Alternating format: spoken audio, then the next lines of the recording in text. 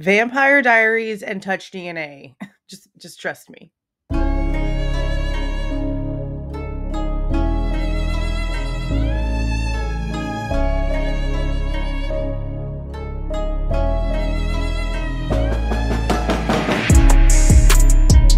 Hey guys, this is Jules with True Crime Reactions. Disclaimer. Everything stated in this video is my opinion and my opinion only, and just like everything else in these cases we discuss here on this channel, everything is alleged. Okay, so I was scrolling through Twitter like 2 weeks ago. I recorded what I'm going to show you guys here probably like 2 to 3 weeks ago. And this is the picture that showed up right as my daughter walked up to my desk.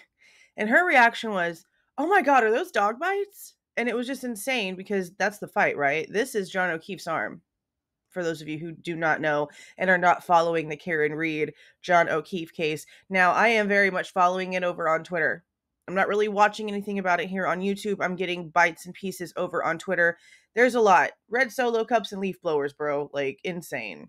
But that's the argument about this photo, is whether it's from a German Shepherd attacking John or her vehicle, Karen Reed's vehicle. That's the argument, right? Naturally, because a lot of you guys know that my daughter has her own theories when it comes to the Idaho case, and a lot of times I talk to her about these kinds of cases. Before she decided to get into the medical field, she wanted to be an FBI agent, so she's been interested in this kind of stuff. So I gave her a quick little rundown of that case, and then it just transitioned into the Idaho case, and then we started talking about Touch DNA, and I decided to give her like a little scenario, and then I decided to record it. But before I show you guys that, I want to introduce you guys to the channel's first sponsor, Aura. How many of you have had your information stolen from you? Sold to the highest bidder? What is something that I say on this channel quite a bit, especially here lately?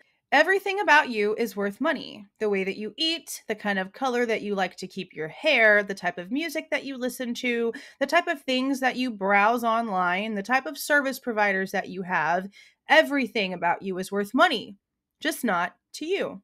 A few months ago, whenever I was reporting on this data breach where over 73 million current and former customers of AT&T had their information leaked to the dark web, I had no idea that I was one of those very unfortunate former customers. AT&T didn't tell me, and the other service that I use that's supposed to alert me to things like this didn't tell me either. I didn't know until Aura. I really like using Aura, not only because they were the first to alert me of this data breach, but because they also tell me who else is out there selling my information and help me fight to get it away from their clutches to keep it as private as possible. Not only does this help my information stay where it belongs, but it also reduces the amount of spam content that I get, whether it be phone calls or emails.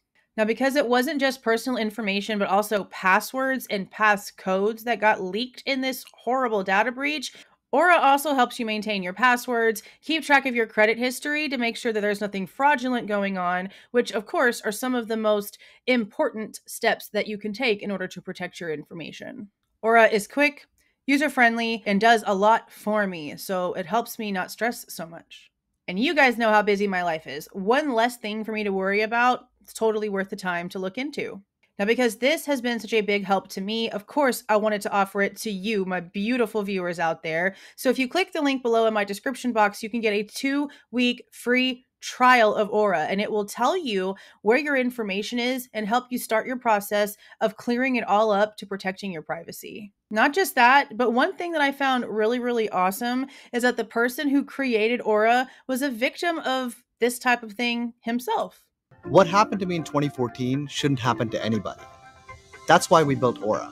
Kind of makes me feel more confident in the service, especially since I've already seen it in action. So again, the link to get a 2-week free trial is down in my description box, or go to aura.com/Jules. That's aura.com/JULEZ. Thank you so much, Aura, for sponsoring today's video. Now let's get back to it. Okay, here we go. I want you to imagine this scenario. Okay, you ready? You gonna listen? Okay. Before you bought those things, you were picking up other things, right? Like, what other stuff did you look at? The purple lip gloss. And what else? The black blush that turns pink and the eyeliner. Okay, and so you like held it in your hand, turned it around, looked at it, was like, "Oh, this is so freaking cool." Okay, right? right. Okay. say for instance, we're going to make this realistic, okay? Say this guy's girlfriend's birthday was coming up, okay? She was so freaking into Damon. Damon was her dude, okay? Just like you, super obsessed. Damon is her man, okay? I told you I was going to make this for you. Guys, for Christmas, I got her a blanket and it's all Damon faces. Okay, wait till the next one. Okay, I already know what it's going to be. Okay, so say he went into CVS like 15 minutes after we left. So while we were walking around Kroger looking for woohoos, all right, this man is all up in the CVS looking at the freaking Vampire Diary makeup. He done called like you and was asking when it was coming in because he just knew that was gonna be the best birthday present ever. He was gonna win out of everybody. He knew it if he got her the whole collection. He gets her roses, he gets a bottle of wine, he gets all her favorite candies, he does this whole thing, okay? He goes to bring it to her house. He goes to knock on her door. Please don't. This is sad. Crime is sad! What do you want me to say? I can't make this happen! Why is she gotta be dead before her birthday? Oh my god. It is her birthday. Oh my god! Stop! You're crying. It's not that serious. Guys, she got like a thingy on her head. Like a shower curtain thingy. It's a bonnet. I said shower curtain. It's a bonnet. What she said. So she said like her nightclothes. She was just looking ridiculous. Anyway. God, you're literally crying. Okay. Anyway. So he gets there to his girlfriend's house on her birthday with this basket. He's got that black, what was it? Blush that turns pink. He walks in and there's candles lit in the living room. And he thought that she was going to be ready to go to dinner by the time he got there because it sounded like she'd been ready for a while and was waiting on him. Because she kept asking him how long until he got there. But she didn't look like she was put together. Her hair was kind of messy and she looked like she just put that dress on. Something didn't feel right. She's going through the thing and she's telling him, oh, I love this. Oh, I'm going to go put this on. I'm going to go upstairs. I'm going to go try this blush on real quick. I'm going to wear it tonight. He says, okay, baby, go do that. No, I'll wait. But she's taking a while, bro. Like some time. Right, some time is going by, and he starts hearing like some feet moving around upstairs. So he thinks maybe she's coming downstairs. Finally, he's like, "Okay, finally we going to dinner, man. I'm hungry. Let's go." He goes upstairs because she's taking a minute after hearing all that.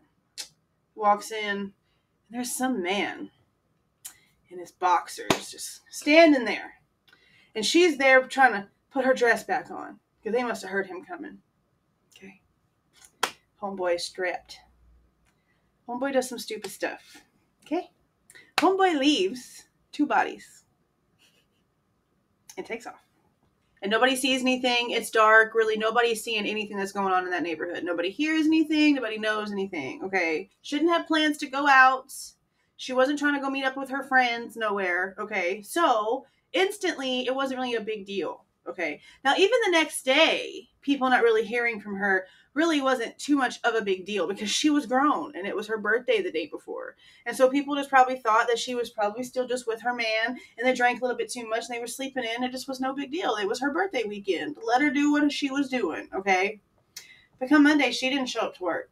So her boss calls the police after calling her phone several times and then getting a call from her sister asking if she was at work that day because she never got a call back from her after she was trying to wish her a happy birthday. And that's not normal. A day or so, maybe. But 3 days, no. They send the cops over. And they tap on the door, and they see that it looks like there's a little bit of a curtain open. And since it's been some days now, they have to kind of like make sure there's not anything going on. So they're looking through windows and stuff, and they see this curtain thing open. And he sees what looks like to be a hand kind of just laying on the floor right past the doorway into a hallway. So at the very least, somebody is on the ground. Like someone is at least laying on the ground and their arm is extended out and just their hand is visible from the window. That's enough for the cops to get in the house. So they break in the door. They notice, they get closer, there's blood everywhere. Okay, they find the bodies. Okay. There's a dude upstairs in the closet, gunshot wounds. She must have ran at some point because there's some blood down the hall that led into the living room area where her arm was that way up the thing, right? All the evidence that was had anything on it at all was collected. And what happened to have a little bit of blood on it was some makeup that was found upstairs that seemed to have come from this gift basket. Now, of course, at first, whenever you walk into this, you would assume it come from the guy that was found there, right? Like, that's the birthday present he brought for his chick. That's her house. That's what you would normally think, okay? So they don't know that they're looking for another person at this point. They go and put this stuff through all kind of different processes at these labs. There's a million different processes. Well, not a million. That's a freaking exaggeration. But there's all these processes, all these different liquids, all these different tests. They do multiple swabs. They try to get particles off. They do deep down, like microscopic scraping of things to try to get anything that they can when it comes to collecting evidence in a crime. They will go deep down, like microscopic, for real, okay? And some of this evidence and some of this stuff that they did all this testing for in these labs, they did find a single female DNA strand on a Vampire Diaries black blush. I didn't do it. I'm innocent. I didn't do it. I'm That's sorry. the only foreign DNA at the entire scene. Where's his? Magically nowhere. No, he touched it too. I didn't do it. Somehow or another, his DNA didn't stick to it, but something about the way you handled the object in the store 15 minutes before his hand did made your DNA stick.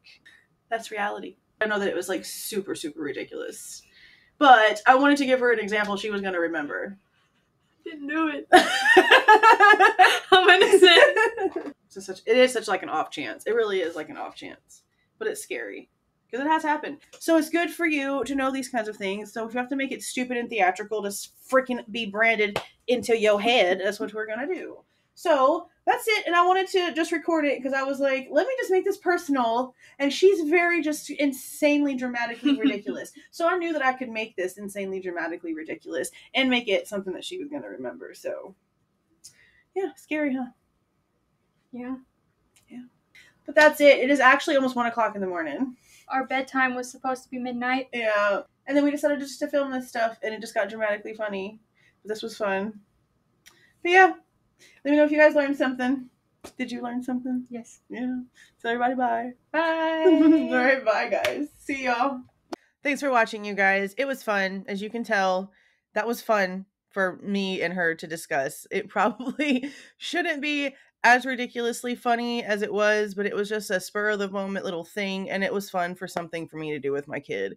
So yeah, touch DNA. Be careful what you touch at the store because you just never know if it's going to show up at a crime scene. But yeah, again, thank you, Aura, for sponsoring this video. But that is it, you guys. If you like the way that I present this information and give my crazy opinion, please do not forget to leave a like on your way out and subscribe to the channel if you are not subscribed already. See y'all.